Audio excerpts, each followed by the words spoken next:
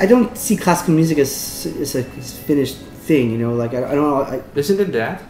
I think it's that in the way that people treat it like that way, in a way that, you know, when you're schooled, in the way that the infrastructure around classical music, I think, is its biggest problem, you know. Like, my favorite classical nights I ever spent, we used to go to this loft, and it was like a bunch of string players, and everybody, it would be a party where people bring partitions, and everybody get drunk and play different classical pieces, and you'd be sitting there drinking, listening to classical music outside of the big la-di-da-di place.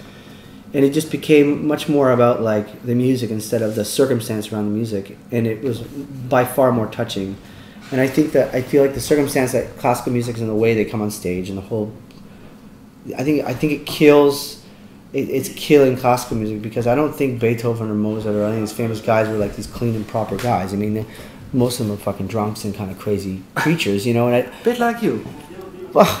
You wouldn't call yourself Beethoven. I wouldn't call that, but I'm just saying that I just think that people, it gives this thing where like classical music is this very straight and conservative type of music, where I think it's dealing with the same emotions and same things that pop music does in a very different way. But I don't picture like Garecki and Abelpart as very conservative. You know, they're very kind of crazy people who are very inspiring and very kind of weird and awkward.